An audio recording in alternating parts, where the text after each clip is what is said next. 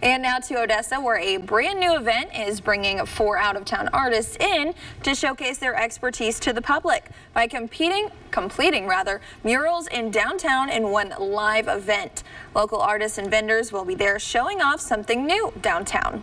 Our Jesse Zaragoza sat down with the man who is putting this all together to get a look ahead and find out how you can get involved.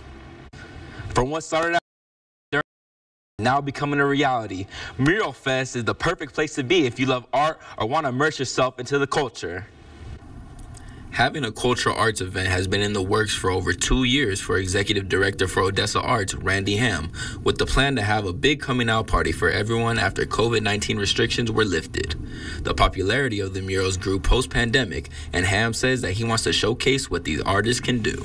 We wanted to do a cultural arts festival, and as we came out of lockdown, what we were seeing was people being very interested in murals, and we started putting murals up around town. And so we thought that would be a good focal point to be able to put 4 new murals all in the same place and have a celebration around the new art. It was a long, thorough process selecting the final 4 artists, as 152 applicants originally applied. What makes Mural Fest's impact on Odessa so big is the permanent effect it will leave behind.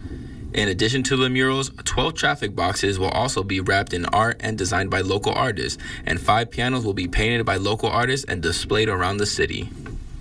And so we deserve the nice things. We deserve things that that other cities have as well. And murals are one of those things that give you a sense of pride as you're driving to work and you point that out and you're like, oh, that's in my city. I'm really proud of that. Along with the murals, there will also be other artistic additions to enjoy, as well as 40 local vendors. Reporting in studio, Jesse Zaragoza, ABC Big 2 News. Mural Fest will